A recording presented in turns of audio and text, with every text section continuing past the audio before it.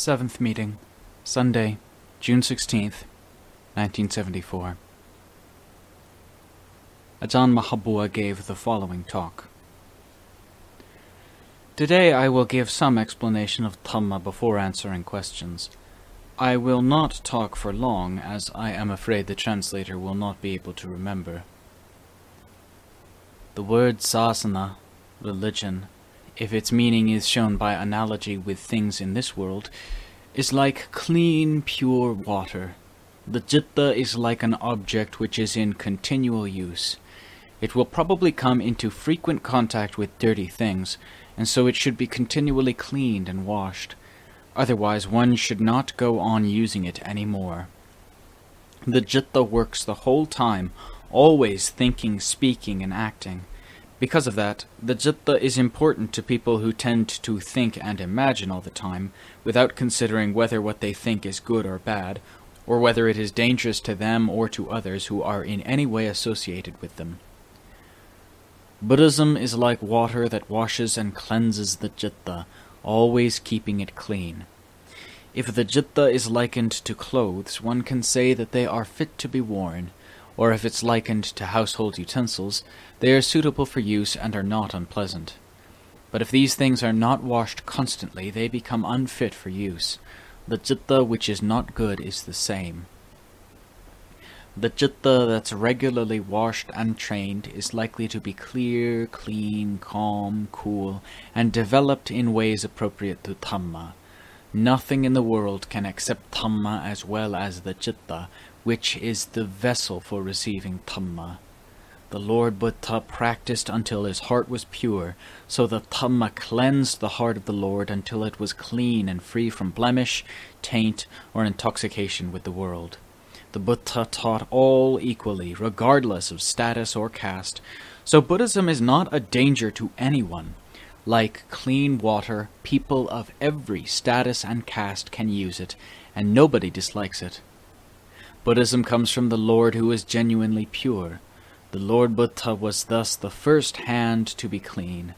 The hands of the savakas of the Lord Buddha were also clean, so the first hand and the second hand were both clean. Since the Savaka Sangha had all attained the purity of arahantship, the Dhamma which was propagated and taught in those days was clean, and gave results to those who listened with full attention. From there it began to get more and more tainted, and the taints were connected with those who were associated with religion. Religion thus became a basis for antagonism, so that religions that people didn't like were seen to be enemies of their own religion. Thus there arose a liking for this religion and a loathing for that one, which was not the intention of the religion or of its founder.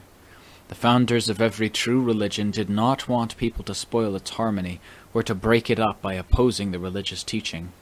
They taught that people should blend well together and not split up and break the harmony, for this is a hindrance for the religion. But since the heart has the mundane world hidden within it, this inner world has the power to make people act according to its mundane nature. Religion can therefore be a danger to those who dislike it, and a boon to those who like it. Amongst those who believe in different religions, there arose conflict and disagreement, and they looked down on, reviled, and despised each other's religion. Religion thus became a tool for the two sides to quarrel over, with dirty hearts driving them on. But the religions themselves remain good, because they teach people to be good in accordance with their knowledge, ability, and good intentions. When we learned various branches of knowledge at school, not all knowledge came from one teacher, for one taught us this, and another taught us that, and it is just about impossible that they should all have taught exactly the same things. The Lord Buddha taught Dhamma so that people would attain the level of arahant. An arahant is one who has reached the level of visuddhi guna, the quality of purity. He is a pure person with a pure citta. Whatever basic level of development a person has, he can teach about that level, depending also on his inherent ability to teach. The person who learns can also receive the teaching to an extent depending on his inherent ability to learn. Therefore, the extent to which we will be able to follow and practice the way of the religion will also depend on our own ability, because to go further than the ability of the teacher and the people who practices is almost impossible. All of us have hope in our hearts, for we are not people who have given up hope, but it may not yet show itself so that we may know it in ourselves. Some hopes have already been fulfilled, some have not, and some have only been partly fulfilled. The principles of Dhamma in Buddhism bring fulfillment of people's hopes in a way that is complete and satisfactory. There is no need to talk about people who have given up hope, because they have not decided to become good people, and so are likely to remain hopeless. So we should act and behave in such a way that will always give us hope. Hope makes us good people who practice generosity, morality, and meditation. And based on this, whether today, tomorrow, this life, or in future lives, we will not become people who have no refuge and no support, since we have the Dhamma which continues to be with us. Normally the heart contains good, evil, and neutral things, so it can develop or deteriorate accordingly. The wisest people therefore try to train the mind so that they become good people. When it gets difficult, they will try to be victorious over all bad things by taking hold of Dhamma as their refuge, as the basic principle of their hearts. They will then gain the hopes of their hearts in full measure in the future. The hearts of people cannot disappear. They can deteriorate or they can develop and be made pure. When the citta has become pure, happiness which is not of a type found in this world will be found by the one who practices. He will then realize within himself what kind of happiness it is. Any of you who have questions may ask them now. If you bring up the essential points of Dhamma from the subject of today's talk, I will be very glad to explain them in accordance with mindfulness and wisdom in a practical way. Questions and answers. First question, Woman 1. Is it true that the citta is the awareness of right and wrong, conscience, and that this citta dwells in the heart? Answer. Yes, it is that normal awareness which is always present, the awareness of right and wrong of a person or other being accordingly. The Lord said that the citta dwells in the Hadayawattu, heart base, which is the center of the body. But one should understand that the citta is nama dhamma, so it just knows. It is not a physical object, even though it dwells in the Hadayawattu, so it is not like an egg or a fruit dwelling in a shell. Therefore, all one can say is that it just dwells there, although the meaning of this is difficult for one to imagine or to guess. Second question, Man 2. When sitting in samadhi and it gets painful, how should we overcome this? Answer. There are several ways to remedy this. 1. Thinking that it is better to sleep, you turn and escape to your pillow as your refuge. 2. When it becomes painful due to sitting, then get up and walk jankama. Thus, by changing posture, the pain goes away. 3. As soon as it becomes painful, concentrate on the pain and ask yourself, where is the pain? Look at the parts of the body, the condition of the citta, and the state of the feeling, until you see them all equally as they truly are. Then the painful feeling will either cease entirely, or you will see truly that even though those parts of your body are dukkha, the citta is not dukkha. Because of that, the dukkha is not able to overpower the citta. Because the citta is unshakably established, the conditions will go as far as they can and then give way of themselves. When you are confident in yourself that the method of fighting against dukkha by investigating is the best and highest way, you should analyze dukkha into external and internal. But practicing and striving in this way is truly very painful, as though your bones are breaking apart, or as though you are on fire all over. You want to know the extent of your ability, but you must fight before you know how far your citta is able to go. You still do not know for sure what dukkha vedana, painful feeling, really is, whether it is dukkha, the cause of dukkha, samudaya, the cessation of dukkha, nirodha, or the path leading to the cessation of dukkha, magga. So mindfulness and wisdom must be used to search and think it out. If you can search it out to completion, it can quench dukkha, like burning gunpowder which flares up and in a moment it all goes out, but the citta remains. So take up dukkha vedana and examine what kind of dukkha arises at the moment the body breaks up and ceases to exist. In truth, dukkha arises and ceases continuously, but the citta itself never dies. In fact, the citta becomes more and more clear and then drops into a state of calm beyond your expectations. But those who are afraid of dying will have to experience death over and over again. Therefore, one should take up this meditation on dukkha vedana and put it into practice. But be advised, it is much more difficult to do than the ordinary meditation methods, where one sleeps at times and wakes up at times, which do not give the good results that one ought to get. Third question, man 2. Can we use this method to cure other problems, such as distraction or restless thoughts? Answer. The dukkha that arises from pain is dukkha of the physical body. Distraction is dukkha also, but it is dukkha which arises from the heart, because the origin of dukkha is the cause of it. It can be quieted by the method mentioned above, and those who practice have done this until they have obtained results which are satisfactory.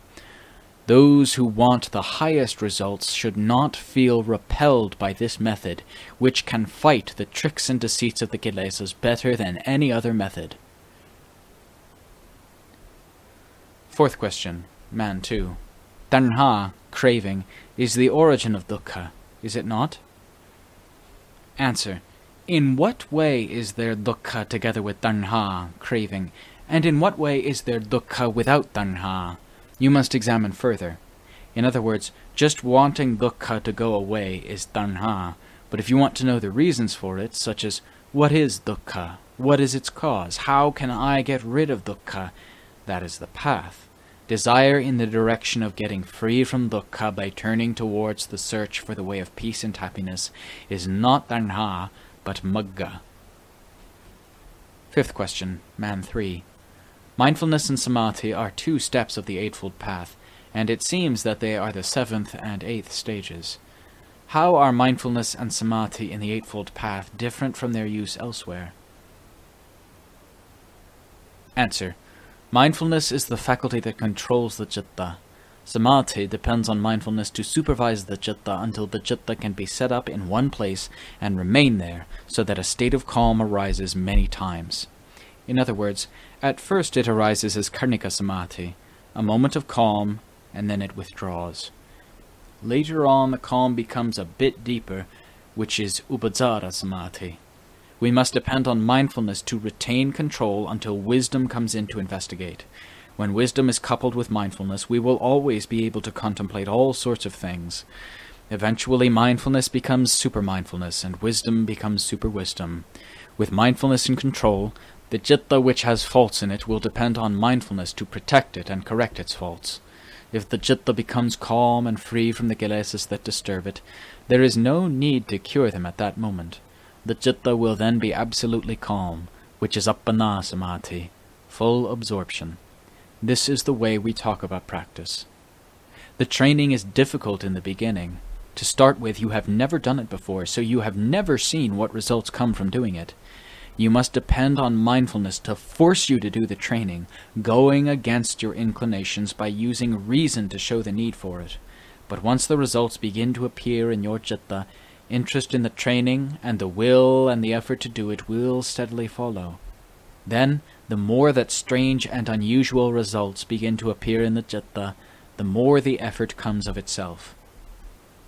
Those factors of Dhamma which are the means of attaining successful results, being the 4 ittibada, roads to success, including chanda, satisfaction, virya, effort or striving, citta, pleasurable absorption or interest, and vimamsa, careful consideration or thought, will steadily become stronger, until they enable one who practices to attain his intended goal without any obstacle being able to stop him.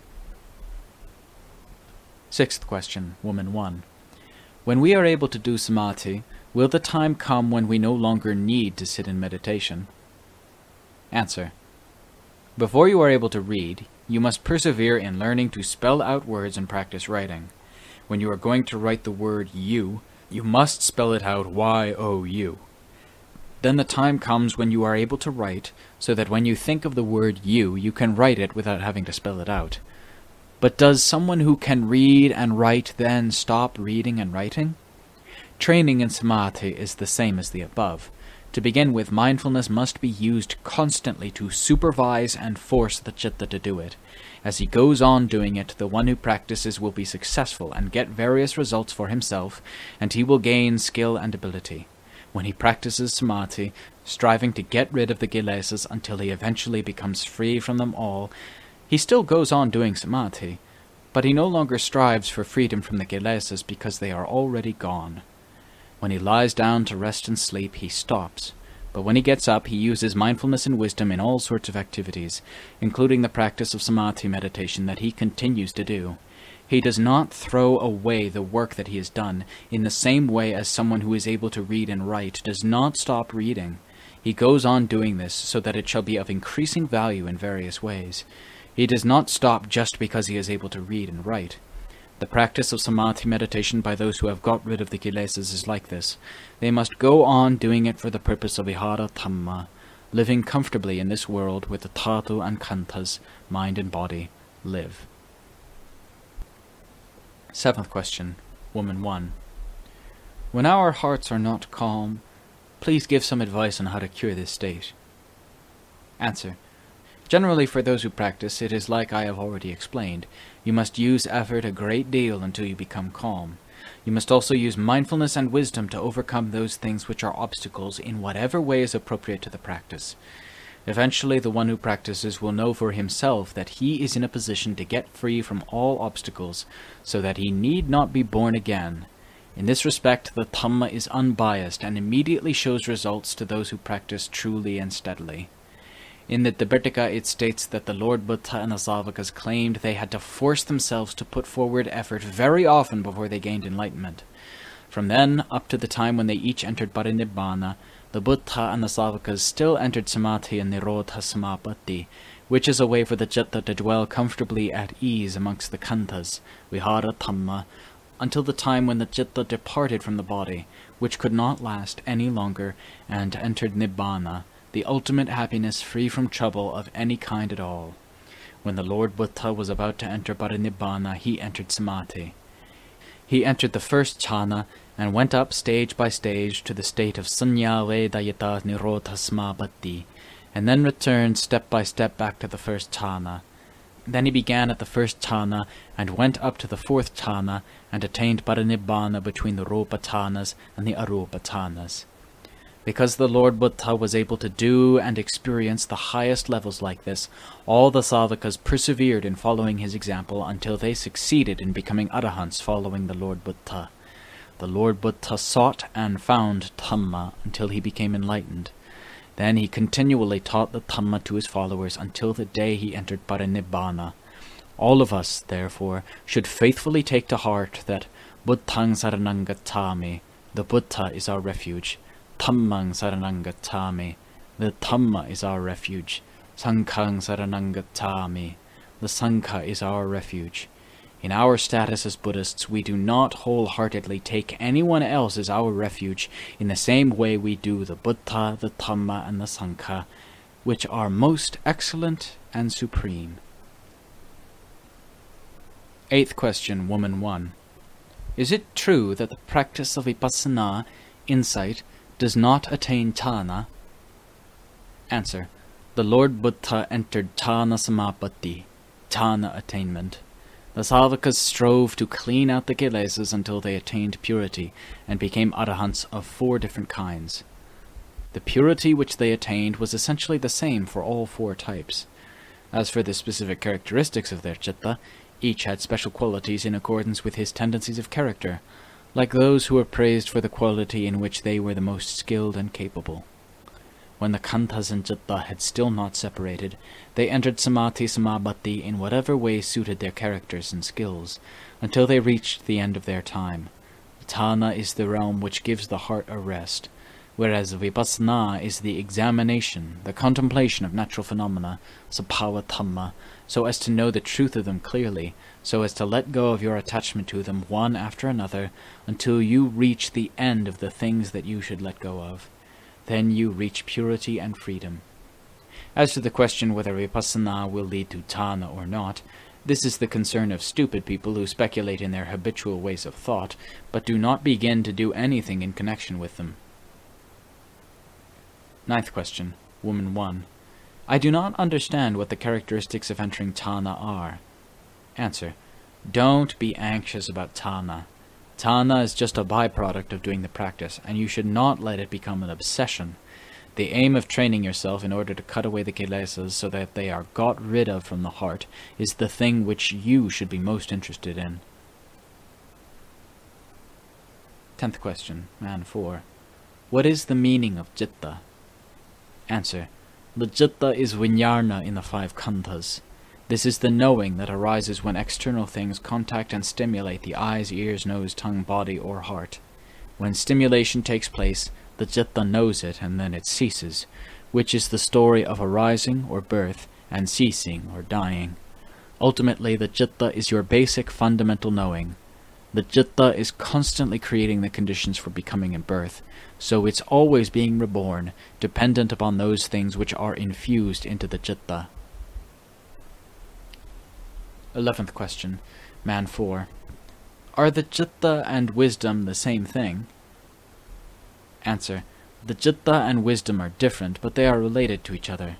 There is a way, however, in which they can be one, and those who practice should be able to know this in a natural way for themselves while they are practicing. Going by general principles, mindfulness and wisdom are mental factors that can arise and cease in the same way as all phenomena. Therefore, to say that they are one and the same as the heart is not proper. On the other hand, they are factors of the path, magga, who are tools for curing the kilesas so as to attain purity of heart. 12th question, woman 2. May we ask if we could sit in samadhi together with you for a long time? Answer. For those who have already done a lot of practice, sitting in samadhi for a long time is not a problem. But you cannot expect those who have just begun to learn to sit for a long time. For that reason, people must decide on the amount of time for sitting that is appropriate to their ability. As for sitting together in a group, this will probably depend on circumstances. But the important thing is you should sit according to your own temperament. Whether this will be for a long time or not should be up to you. 13th question, man 5. How does anatta differ from going to be born again? Answer. Atta and anatta are dhammas that are paired off together until the ultimate limit of the mundane relative world, sammudhi, until the citta is free from the kilesas and has become a special citta. Atta and anatta then disappear of themselves, and there is no need to drive either of them out, for there is just the entirely pure citta, which is eka citta, eka dhamma, no further duality with anything. The word anatta is a factor of the tilakkhana. Those who aim for purity, freedom, and nibbana should contemplate anicca, dukkha, and anatta until they see and understand all 3 tilakkhana clearly. Then it may be said that the citta has gone well free. Nibbana, however, is not anatta. How can you force it to be anatta, which is one of the tilakkhana, and therefore part of the path for getting to nibbana?